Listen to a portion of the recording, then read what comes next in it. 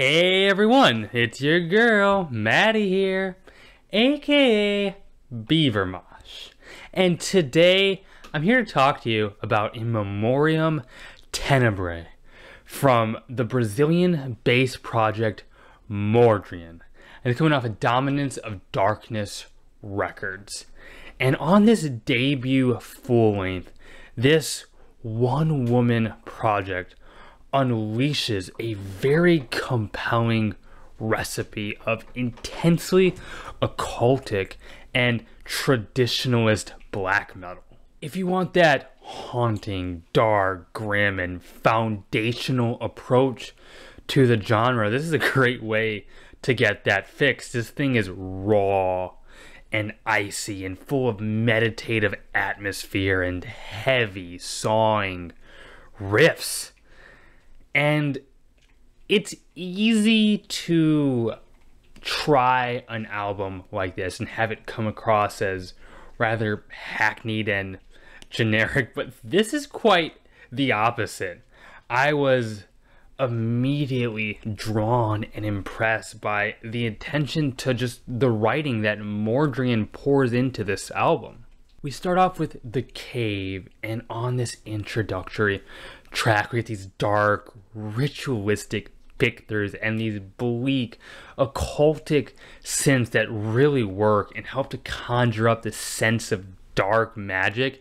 And I love these spoken words, sort of incantations that really set the mood and the thematic tone of the record.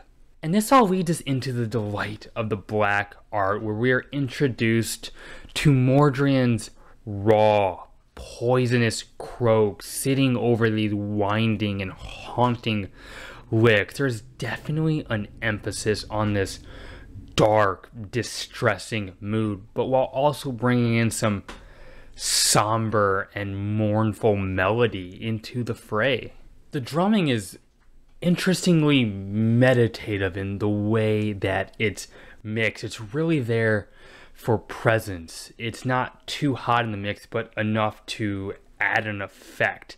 It kind of leans into minimalism and is used to add this sort of swinging, ritualistic dance to what is already a very hypnotic atmosphere.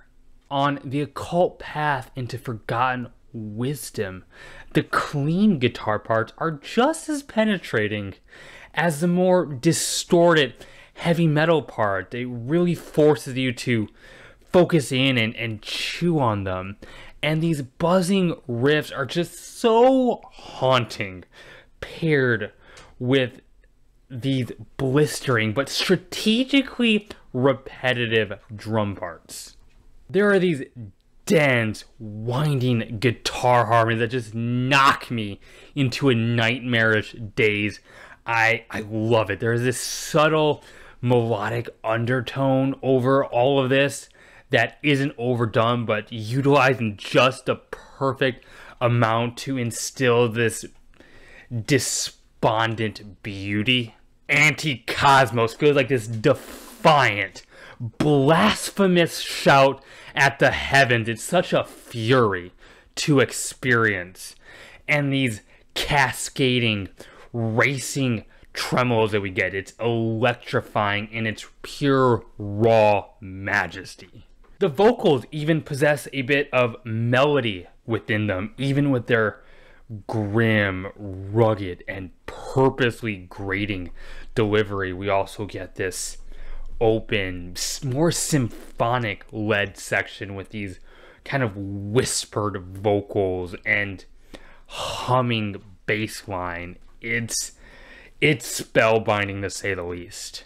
O Canto dos Corvos features these swelling guitars, these skipping drums that work in tandem with these wide scythes that just kind of wrap over you and won't let go with its frigid grasp. Mordrean kind of screeches this track with a real grandeur in her voice. This doesn't make sense, but it's ugly, but it's gorgeous at the same time. Mordrean does something that's really well demonstrated here, that also she does show off on the entire record, in the way she's able to take more open and quieter, more mysterious sections and still make them feel very cutting and sinister, and I really enjoy how that is executed here. On Solitude 52Z, thick sawing guitars make way for these gorgeous humming synths and these circling leads. This track feels like it's constricting to a very focused point, and it's arresting the effect that that has. It's as if you're being swept into and trapped into this other realm that Mordrean is opening up for you. The music on this record is raw, it's bleak, it's evil as all fuck, and at times, however, it does feel rather epic and played that way with a particular subtlety, and that's super well demonstrated here at the end of the track with this rising climactic tremolo that feels like the most fully realized communion that you can experience on black metal, and I get goosebumps every time. The title track presents this deeply felt and moving riff that reverberates with so much intensity. It kind of does this methodical spinning thing. It really rings out in the most hypnotic way possible. And also there are these kind of half-sung, half-chanted vocals that really add an interesting sort of layering to the cut. On Leichenspach, Mordrean somewhat flexes her diversity and flexibility as a black metal artist, and it gives us something far more punishing and fast and aggressive. It's a track built around this hammering, fiercely rummaging riff that has such a backbone to it. The drumming is just so maniacal, and I really didn't expect that, especially as the album sort of embraced a more minimalist and sparse approach to this point. But that just makes this drumming moment feel more effective and as a climax to the record. On Memoriam Tenebrae by Mordrean, the atmosphere is intoxicating. The riffs are fantastically delivered. The vocals are very compelling. And there's just this supremely dark mood working all over it that she just makes sound easy to produce, even though it very much isn't.